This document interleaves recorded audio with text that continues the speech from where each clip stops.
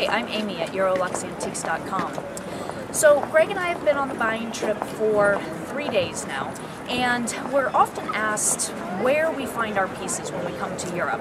And it's a variety of things. We have a ring of wholesale dealers. Yesterday we spent all day going to 4 different dealers. Some were new, we've never been before, and some we had been before. And today, since this morning, we've been out doing a street market. And as you look around, you see there's a lot of people, a lot of different kinds of merchandise. It's a lot of fun. It is like a scavenger hunt. We never know what we're going to see. But this is one of the fun parts of the job. And now we're going to go have lunch in the van and carry on to some more dealers that we're going to go visit. Thanks for listening.